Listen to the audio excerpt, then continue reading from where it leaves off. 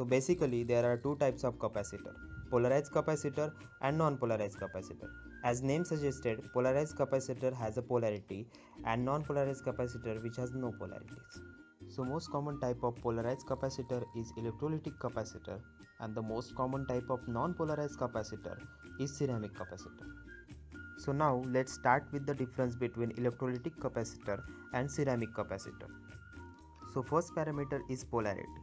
As we already discussed, electrolytic capacitor has polarities and we can distinguish the cathode and anode with their terminal. The small one is cathode while other one is anode, which is bigger than cathode. And if the both terminal length is same, then there is a downside column of arrows indicating the cathode.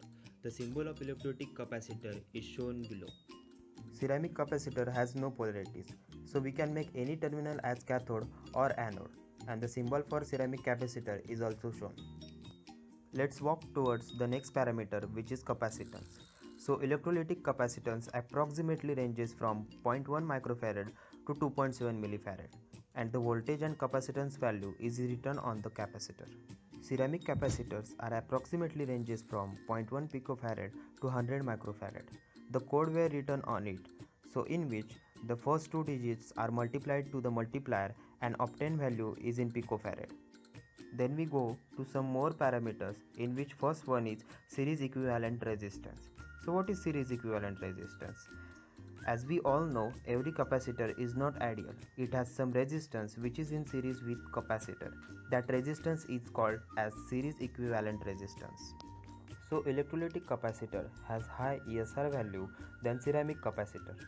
Our next point is temperature stability. As temperature changes, the capacitance value of a capacitor is also changes. That term is called as a temperature stability. So electrolytic capacitor has low temperature stability while ceramic capacitor has good temperature stability than electrolytic capacitor.